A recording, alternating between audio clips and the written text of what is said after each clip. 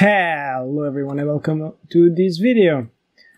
Today we are going to explore how to make and change something and make it into glass. We have to change the material of the object and we are going to do in a very easy way. You have to first select a color, for example this one. This is the color and this is going to change the material of every single type of cube of voxel of this color. Then we have to go to render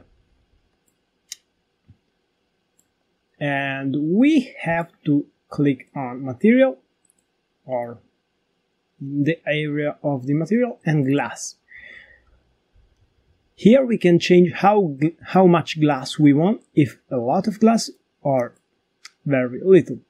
We want the maximum in right now, and as you can see it is changing to glass. So it's very easy, but it is a really powerful tool that you can use in your scene to make, for example, water, or you can make glass in general.